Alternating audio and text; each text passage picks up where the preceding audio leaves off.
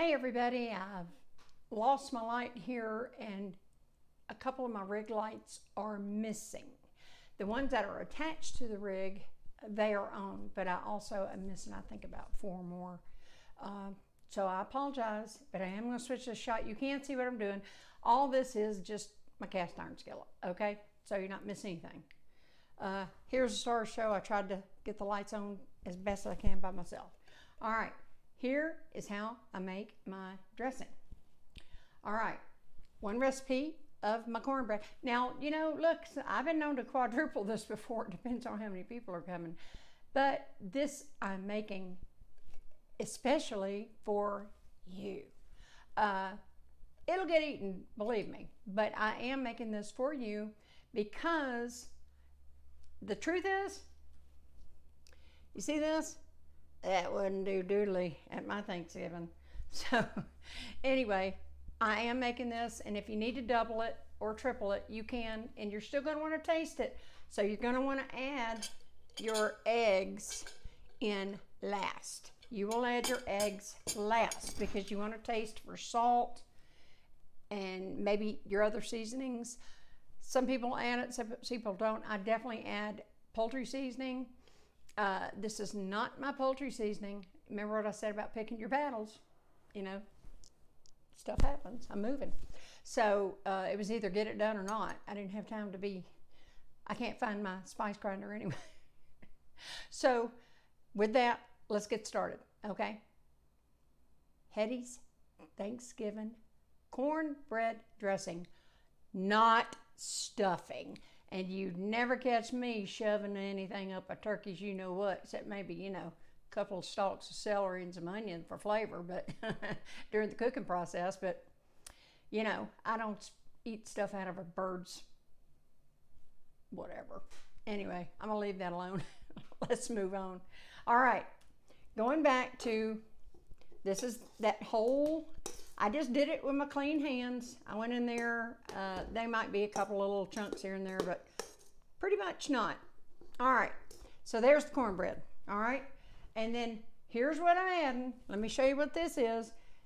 You know how I'm always telling y'all about preparing ahead? Well, that's exactly what I did here. And this is what I do all the time. I have not done a video on this, but quite often I will, y'all know I love my caramelized onions.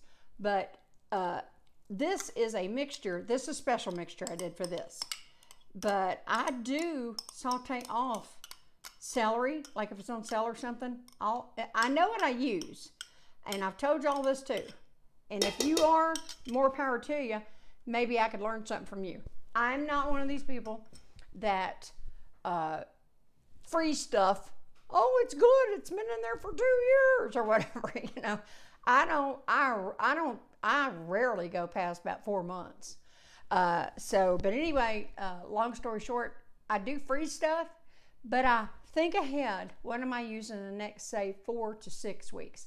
I usually don't go past that, really. It's just the truth. That's just how I am, and that's how I've been for many, many, many, many years. Okay, so back to the dressing. All right, this is about 3 stalks of celery. I need to show y'all my celery trick, and I hadn't done that, have I? Anyway, I took the ribs out of it so nobody gets that weird little piece of thing stuck between their teeth. Hopefully. Anyway, I did these, look, low and slow. Y'all, like I said, you know I love my caramelized onions. These are not caramelized. I put them in the pan just like you've seen me do with my caramelized onions. Now with the dressing, you want your onion minced and you want your celery minced. Very teeny, I don't know, if you like big hunks, knock yourself out. But if you're being friendly to other people in your family or friends you've invited over, you sometimes, even if you think you know somebody, you don't necessarily know things like they hate big onion chunks or something. So out of courtesy, I mince mine up. But having doing that, you got to keep your fire low. Don't text, don't talk, don't play Merge Dragons while you're cooking this, because you will forget. Doesn't take much when you're sauteing something minced. It can burn so easily. Pardon me. So anyway, low and slow, saute, but none of this 5-minute stuff. You want, for dressing, you want this really nice and softened. Some people puree it. I don't see the point to need to do that. But if you saute this low and slow, I will probably end up doing a video for that, okay? If I have time, I will in the next couple of weeks, but it is holidays. Next week's Thanksgiving. It is hectic. And I'm living with 1 million boxes and can't find anything. Well, okay, so back to the food. So I got my celery and onions in there. This is 2 onions and it was 3.5 because that's kind of what I had left. But look, the onions and celery are to taste, okay? Now, a lot of people don't like to put this. I'm starting off with a tablespoon of, not a tablespoon, about 2 teaspoons of poultry seasoning. No, it's not mine. You know I make it. You definitely know I make it. I've made it before. I might have to do a new video on that. I put about a heaping quarter teaspoon of pepper because we like pepper in our dressing. If you don't, leave it out. Now you're going to taste for salt later, but not right now. Now's not the time to do it. So now you see I've got all that mixed. I got 3 chopped up eggs, and you see I minced them up pretty good. I didn't mush them, but they are cut fine. And I'm going to fold that in. If you don't like boiled eggs in there, don't put it. There's lots of optional ingredients. This is how I'm making it this year. You name it, I've tried it. Sometimes I put chicken in there. I'm not doing it this year. I have put bell pepper in there. My daddy loved to put bell pepper in the dressing.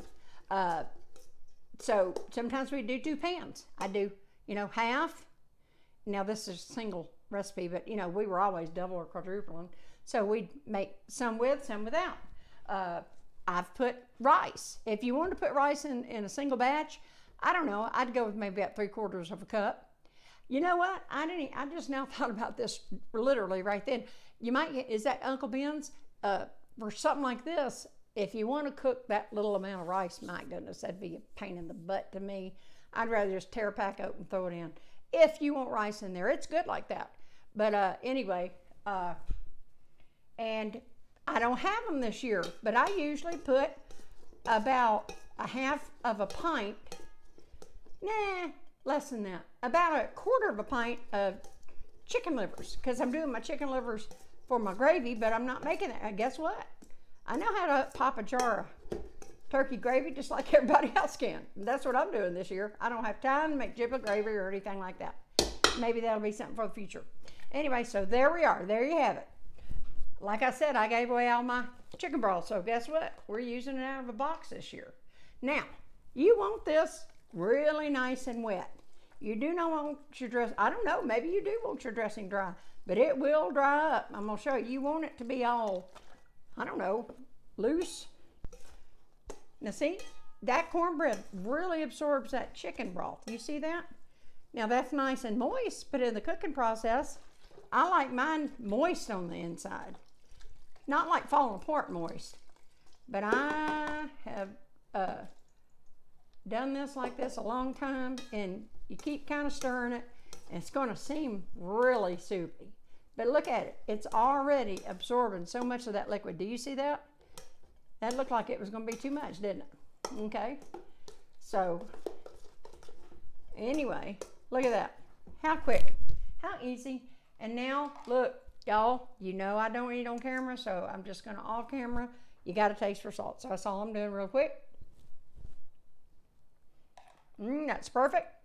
So now, what I'm going to do is I'm going to see about 1 egg. I might just put in 1 egg.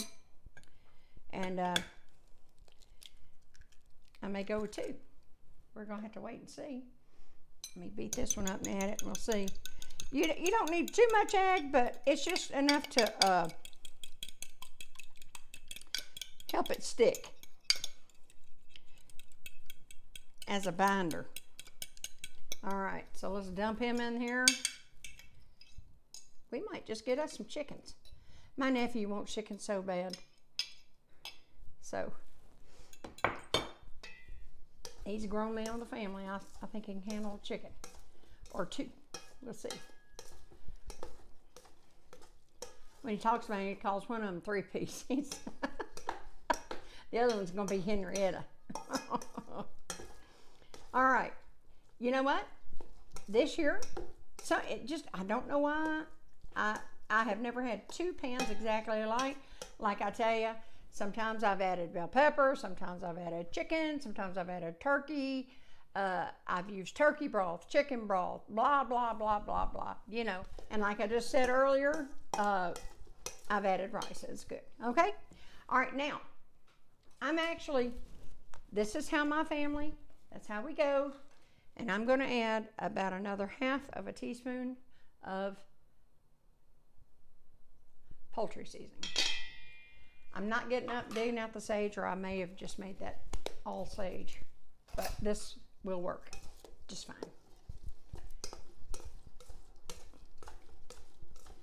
I had salt in the cornbread.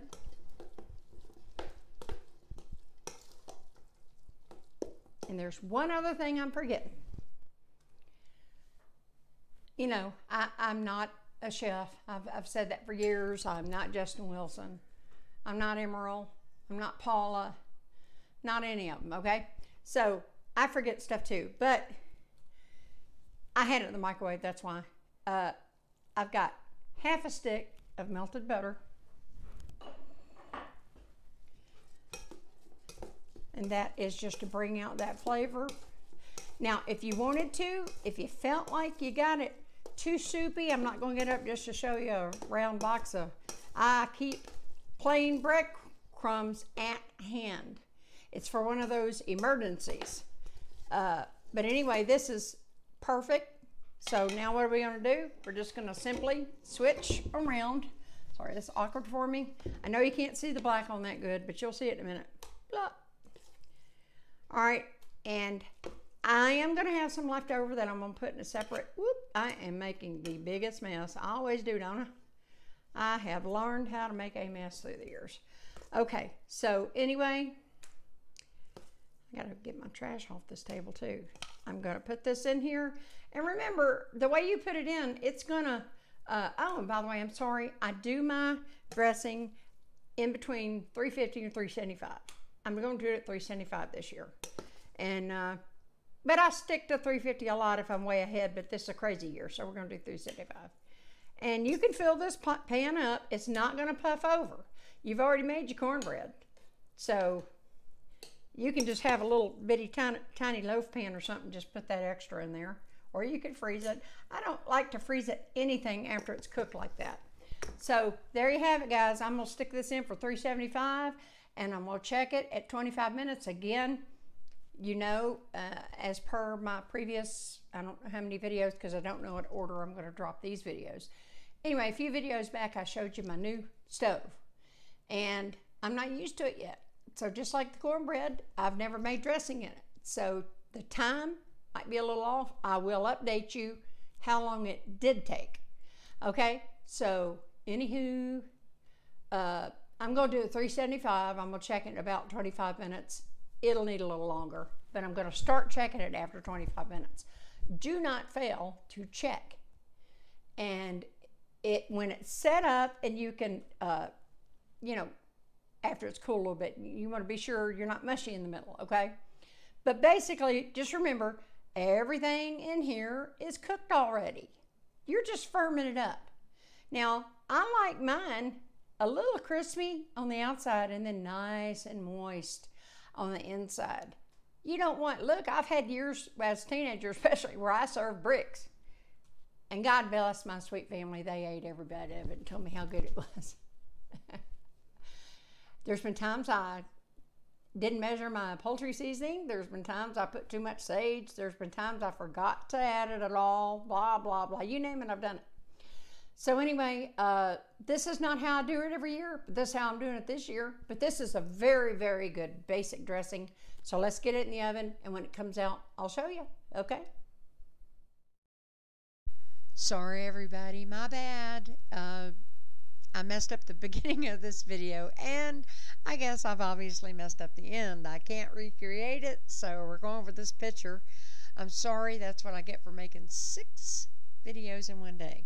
Might be a record. But anyway, Here's what it looked like. Tasted great.